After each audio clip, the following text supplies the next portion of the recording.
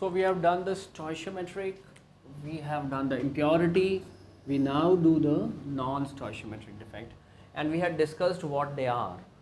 They actually disturb the whole stoichiometry of the solid. That means you will no longer find the same formula valid, okay, that we otherwise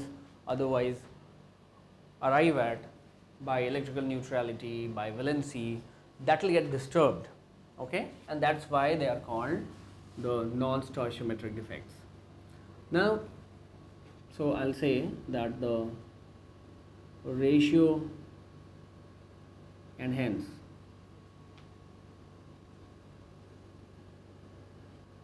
the formula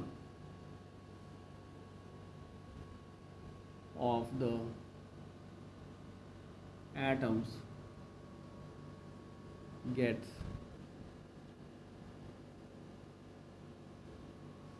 disturbed, okay, gets disturbed.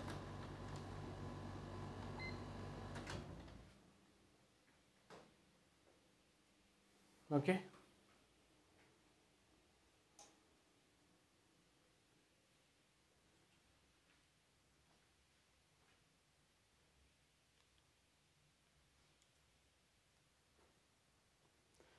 They are basically of two types. There is a metal excess defect. There is a metal excess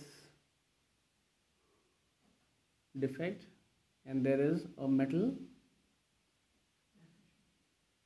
deficiency defect.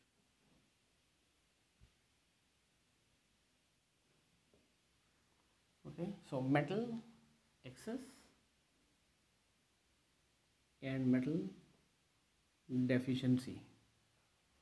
Okay, now let us try to discuss the metal excess defect.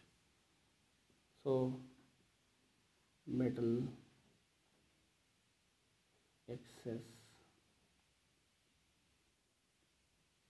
defect.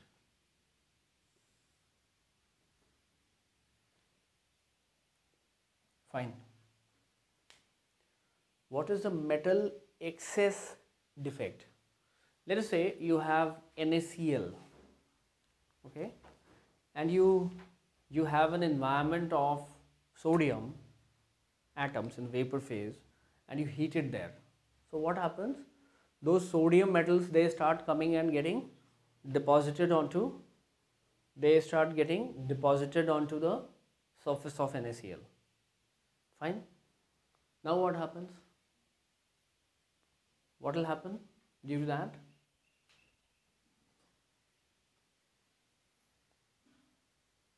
What will happen due to that? Now there is an excess of Na deposited over the yeah. So due to diffusion, Cl atoms start coming towards the surface, and what happens there? They react and form NaCl. Okay. Then what happens? One excess electron that is left by this Na, that now becomes in majority. So that starts diffusing into the crystal, and many a times goes and resides from where the Cl has left. Okay, from where the Cl minus has left. Okay, so what happens? You have got an electron at the vacancy site. Fine. There is an electron at the vacancy site. Now what will happen? This is called an F center. It's a German word, right? Frabenzenger center or Frabenzenger center. Frabenzenger, right? Frabenzenger. Frabenzenger means the color center. But now what happens? They start behaving in a very peculiar way. If you heat them, okay, or due to some thermal agitation, the electrons go up, and when they fall, their energy level goes up, and when they fall, what happens? They emit that radiation, h nu. E is equal to h nu. and when they start emitting light in the visible range, then actually these are the spots which are creating colors for the crystal, the whole of the crystal. That's why they are called Frabenzenter. Fine? Okay. So maybe we can write when NaCl crystals heated in Na sodium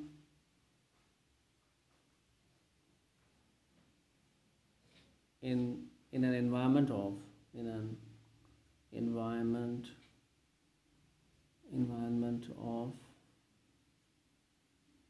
sodium atoms in gaseous phase, what happens?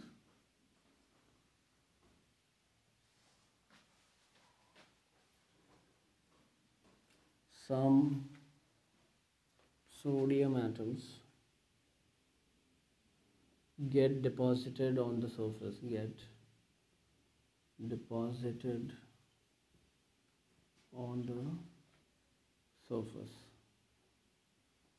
Now what happens due to this? As a result,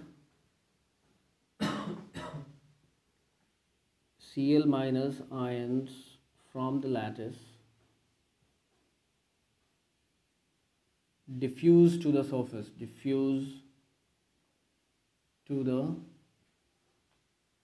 surface, and form NaCl. Okay. Now what? Electrons released by Na.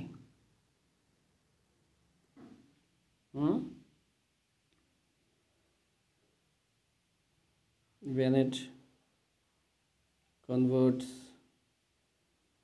to NaCl,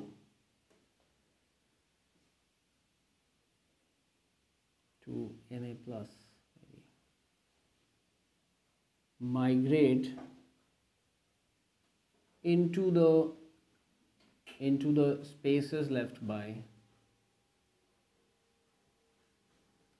Cl atoms, right?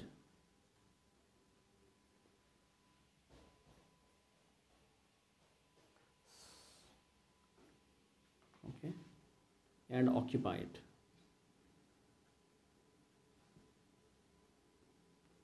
These vacancies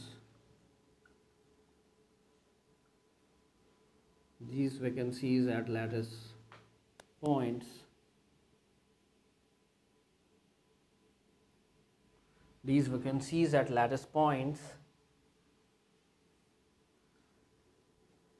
are called Frabenzenter.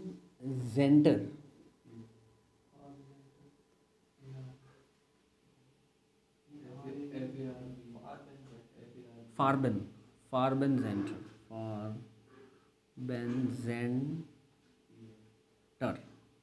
Okay. F center, right? F centers called color centers. Okay. Since excitation and resultant falling down of electrons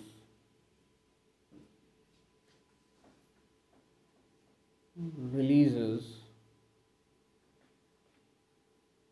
electromagnetic radiation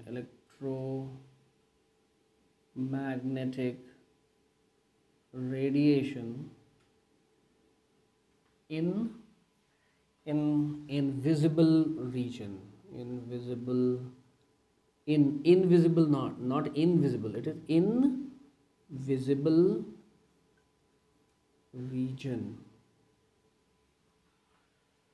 Okay.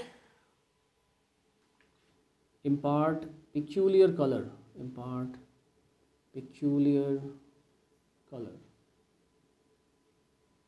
Example,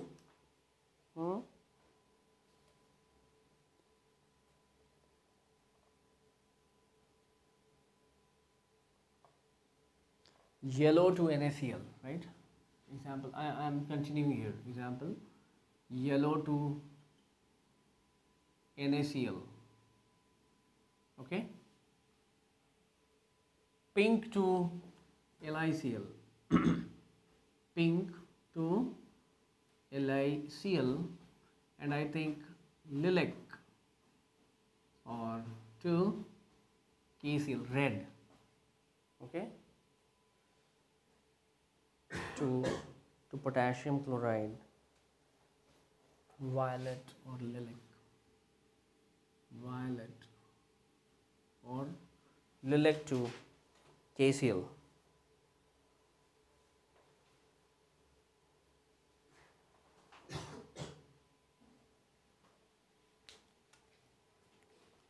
Fine.